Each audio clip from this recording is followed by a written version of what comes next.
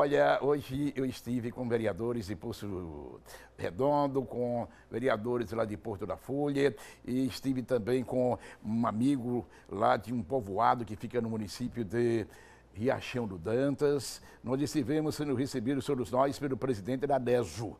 E fui eu que marquei a audiência. A matéria de Douglas Magalhães. Na manhã desta quarta-feira, representantes dos municípios de Porto da Folha, Poço Redondo e também da cidade de Riachão do Dantas estiveram aqui na Deso, juntamente com o deputado Gilmar Carvalho. Cada um com o seu pleito, evidentemente que problema relacionado à falta de água. Por exemplo, Riachão do Dantas, povoado Mococa, fica a 5 quilômetros lá do povoado Tanque, povoado muito conhecido. Lá não tem água, é isso? Lá não tem água encanada, né? E Tanque Novo tem, que é 5 quilômetros para até chegar ao povoado Macota, entendeu? Então, nós estamos aqui para conversar com o presidente da Deso para ver o que é que ele possa fazer. Já está perto, né? Já está perto, né? Mais longe já teve. Tá bom, então. Sabe aqui do pessoal, Porto da Folha, vocês, o Poço Redondo? Hã? Poço Redondo. E qual é o problema que vocês vão debater hoje aqui? Nós vamos discutir aqui extensão de redes, né? Para os povoados Lagoa do Riacho Salgado e para uns bairros lá em Santa Rosa do Hermílio. Santa Rosa do Hermílio. Santa Rosa do Hermílio, município de Poço. Vocês já estiveram aqui, não é? Já estivemos outra vez aqui, foi resolvido, em outra ocasião foi resolvido em outros povoados. Graças a Deus está tudo resolvido. Agora nós estamos pedindo a extensão de redes para outra localidade. Tá bom. Um deputado Gilmar aí, o negócio se resolve. Vamos conversar aqui com o vereador lá da cidade de Porto da Folha. E aí, amigo, hoje qual é a empreitada? Quero dizer que já estamos vindo aqui pela segunda vez. A primeira vez estive com o deputado aqui, Gilmar, foi resolvida uma demanda lá do conjunto Maria Odete, e agora a gente veio mais uma vez pedir aqui o presidente para fazer o cercamento da caixa d'água da nossa comunidade Lagoa da Volta, que fica dentro do município de Porto da Folha. Então, é de grande importância para aquela comunidade, porque há necessidade muito grande, porque a comunidade está correndo risco de aquela caixa não estar com cercamento. Aliás, a demanda anterior também foi lá do Lagoa da Volta, aquele núcleo habitacional que estava sem água, né? Isso. E aí já foi realizada. Isso já foi concluído. Né? Quero agradecer a pessoa do nosso amigo Gilmar, juntamente com o nosso amigo Flávio e o presidente da Deso, Carlos Melo. Isso aí já foi concluído. Agora essa vinda hoje minha aqui é para realmente pedir que o presidente, junto com a Deso, faça o cercamento da caixa d'água da comunidade Lagoa da Volta. Tá bom, muito obrigado. E sucesso aí, viu?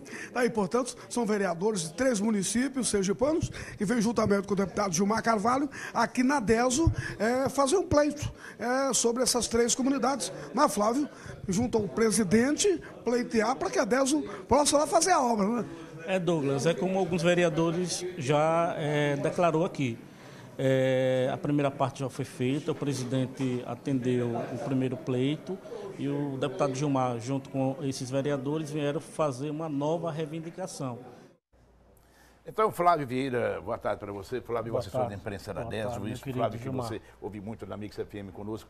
E os problemas que foram encaminhados hoje, qual a palavra da Deso? Então, Gilmar, essa é uma segunda etapa. A primeira etapa, exato, como os telespectadores e você pode perceber, foi concluída a 100%. Os vereadores... Nós fomos lá, inclusive, para verificar a conclusão já. Pois não. Perfeito. Então, nós recebemos hoje 2 vereadores de Porto da Folha, que foi o vereador Djalma e o vereador Ailton, e também mais 4 vereadores de Poço Redondo. Poço Redondo, é verdade. Zé de Oliveira, o vereador Givaldo, né? Cidinho. Isso, Cidinho, né? Também, exato. Enfim, e seu evangelista de Riachão do Dantas. O presidente recebeu... Macoca, lá, exatamente, vizinho a Tanque Novo. Perfeito. O presidente recebeu prontamente, né? E automaticamente chamou o superintendente Carlos Anderson e determinou que no dia de amanhã 2 equipes vão para lá, uma para Poço Redondo, outra para Porto da Folha e outra para Riachão do Dantas. Ele pediu, num prazo de 24 horas, que fizesse todo esse levantamento, né? E que os técnicos pudessem levar para ele novamente, para ele observar se tem viabilidade. Ele disse, se não for coisas estruturantes, grandes obras, ele vai autorizar sem problema nenhum, como nós fizemos na primeira etapa. Perfeitamente. E ele já pôde visualizar que não tem assim grandes coisas. É uma ampliação de rede, outra é uma extensão de rede.